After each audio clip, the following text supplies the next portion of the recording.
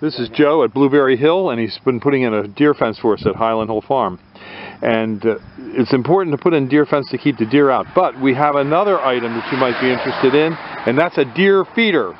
And it has a ticicide on it. It kills the deer, and it's up to 98% effective in wiping out tick populations. So give us a call at Highland Hill Farm at 215-651-8329 if you have a deer problem. We sell deer-resistant trees and shrubs, and we also have a 4-poster feeder to kill ticks. The deer bait station has 4 paint rollers on it, which rub against the ears of the deer while they're eating. It's an efficient way to kill ticks on your property. This bait station has killed up to 98% of the deer ticks in an area. It's recommended that you use 1 feeding station for every 40 acres to get adequate coverage for your property. This feeder uses only, and I repeat only, whole, clean corn.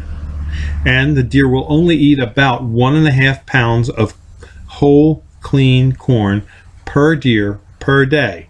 So it's not that much per deer to feed these deer and treat them. The storage bin for the corn on the deer bait station can tell you how many pounds of feed are being consumed by the deer.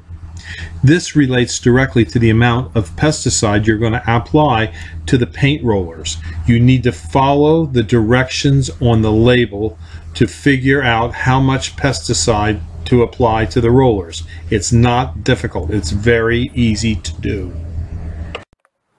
This is the applicator gun. By squeezing this, fluid will be sucked up through this tube that goes into the can.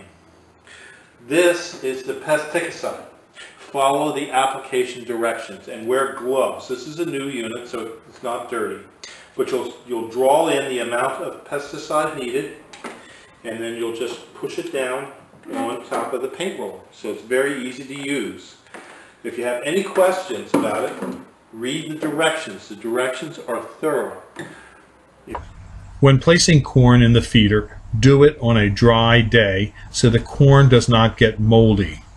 Deer will not eat moldy corn, and moldy corn won't flow through the system to the troughs where the deer feed. We like to keep track of the amount of corn that is consumed, because with the knowledge of the amount of corn consumed, we can figure out, using our pesticide label, how much pesticide to add to the paint rollers. Also, we like to make sure that in the trough where the deer feed, there isn't much corn. When there's a lot of corn, they can eat it fast and they don't get as much of the pesticide on their ears. We want them to work at the station to get the pesticide on their ears. We check the station once a week to make sure that the hopper where the deer feed from is clean and that the corn will flow out, that we have corn in our storage bin, and that we have the correct amount of pesticide on the paint roller applicators. In this manner, deer in your neighborhood will become your tick-killing machines.